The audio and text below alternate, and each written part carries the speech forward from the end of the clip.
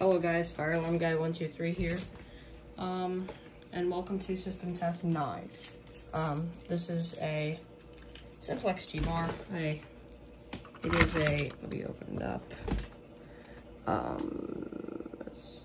It is a 2099 9756 Simplex pulsation, and the push piece in here is missing because I sort of broke it, took it out, and it broke out, so yeah.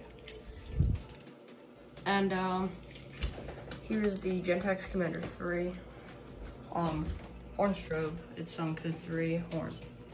And moving on to the boiler room. Alright, in the storage room, or you can call it a boiler room, we have a System Sensor Spectral Alert Advanced strobe, but it's supposed to be a horn strobe. Let me just pop it off. It's a strobe now. The original board in here was fried. This is my second P2R as well. Hold on. Got the P2R on the bracket. And then up here is a EST Genesis remote strobe. It's on a bad way. I really did. I don't have enough screws to put it on. And I do have screws, but they won't fit on here. So anyways, let's begin with the test in 3, 2, 1. What the hell? Alright. Cut. Yeah, I just forgot to turn on the power. Anyways, 3, 2, 1. Strobes are flashing in there. Boiler room. You have the P2R strobe in there.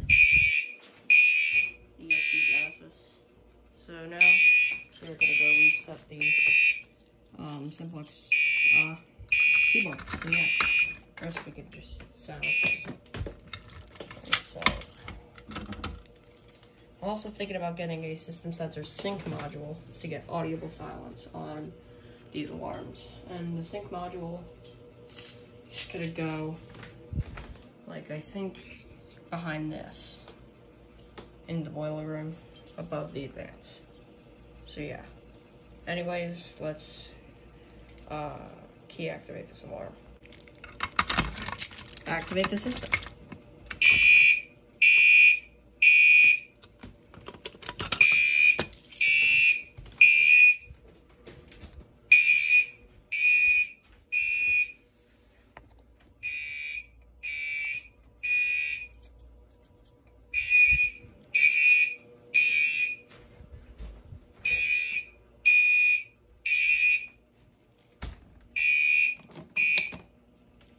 Alright. Also, let me turn on the system real quick. You can do this too. And then that shuts the alarms off. And it will not activate, so yeah. So we're going to turn it off again and reset it.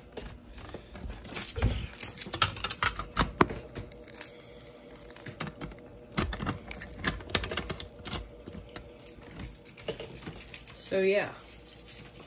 Next time I do a system test, this is going to be in October. I'm going to do some major renovations to this system. So yeah. Bye guys. Hello guys, just to let you know that I am going to be not posting fire alarms for a bit because there's going to be a lot of changes.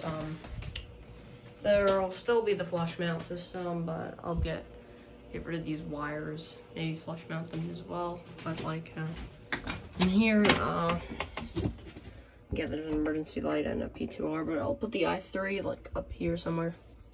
And then I'll get a System Sensor sync module and put it like around here, and it's gonna be flush mounted with the back box inside of it. So yeah.